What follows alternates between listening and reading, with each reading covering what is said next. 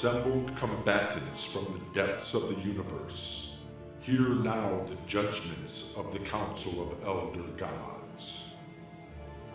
We have been searching for an appropriate force to represent the Council in MKFMA.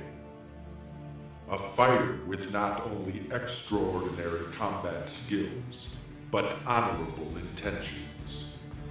Wise adherence to the traditional Mortal Kombat rules, and intellectual brilliance as well.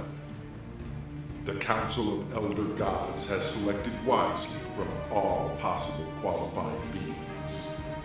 We now present our top candidates for the position. Lord Fu Jin, God of Wind, and former protector of the Sacred Emerald. Omegus, eternal sorceress of Earthrealm and master potion creator. Princess Kitana of Edenia, and rightful heir to the throne of Outworld. And Shao Kahn, Emperor of Outworld.